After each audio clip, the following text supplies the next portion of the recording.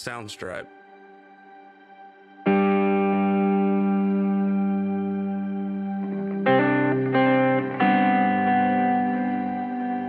What a beautiful afternoon the Lord has given us for such a glad occasion as this.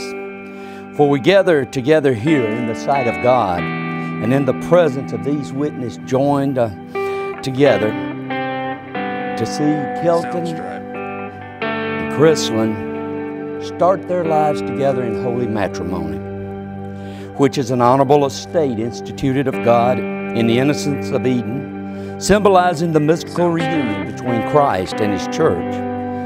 This holy estate Christ adorned and sanctified with His present and His first miracle that He performed in Cana of Galilee. And the writer of the Hebrews commended as being honorable among all people. It is therefore not to be entered into unadvisedly, but reverently, discreetly, and in the fear of God. And into this holy estate these persons now come to be joined.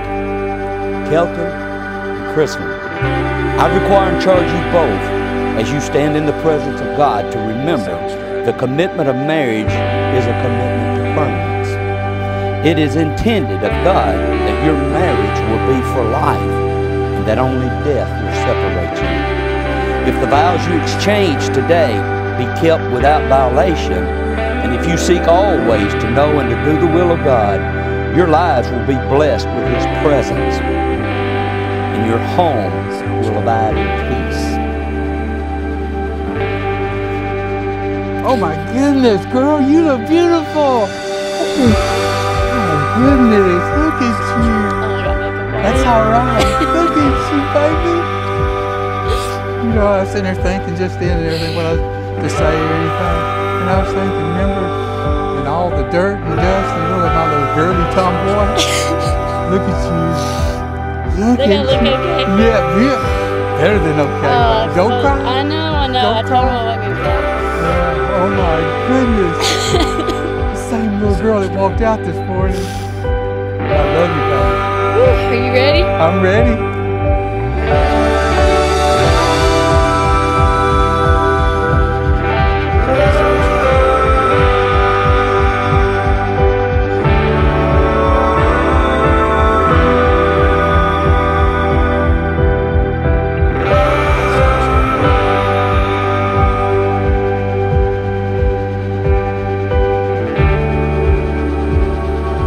Kelton, will you have this woman to be your wedded wife, to live together after God's ordinance in the holy estate of matrimony? Will you love, comfort, honor, and keep her in sickness and in health, and forsaking all others, keep yourself only unto her so long as you both shall live? And Crislyn, will you have this man to be your wedded husband, to live together after God's ordinance in the holy estate of matrimony? Will you love him, comfort him, honor him, and keep him in sickness and in health, and forsaking all others, keep yourself only unto him so long as you both shall live? Then who comes to give this woman to be married?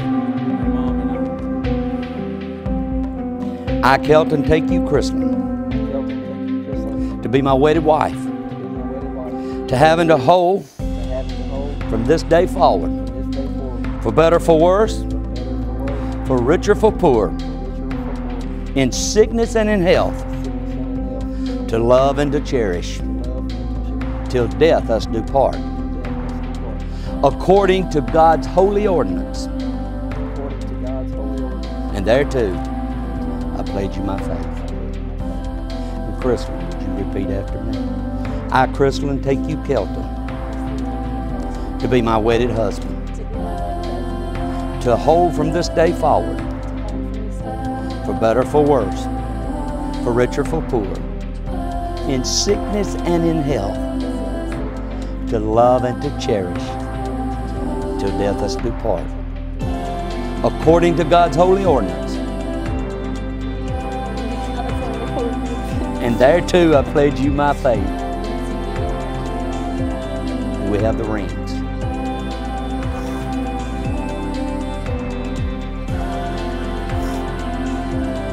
This ring I give you